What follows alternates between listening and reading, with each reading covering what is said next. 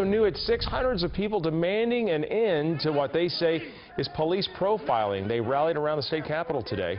The marchers are supporting a controversial bill that would place new requirements on police.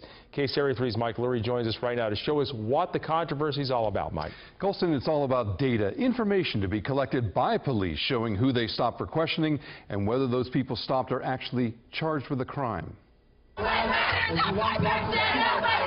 They marched together, a coalition of civil rights groups, united in their opposition to what they say is police profiling of racial minorities.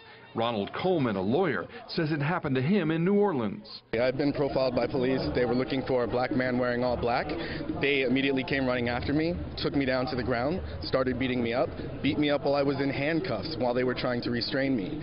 All of this was caught on tape. No charges were filed against Coleman. 2 of the officers involved in the incident were fired. I want action.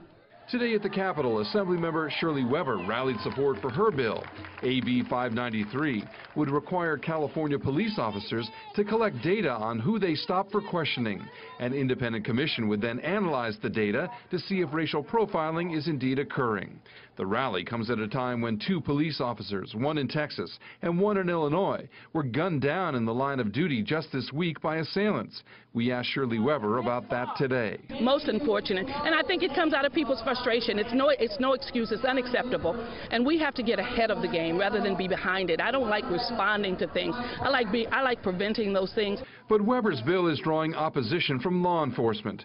John McGinnis, former Sacramento County Sheriff, calls the bill flawed. Because the last thing you want officers to think about when they make an enforcement contact is the ethnicity or the race of the person with whom they have that contact.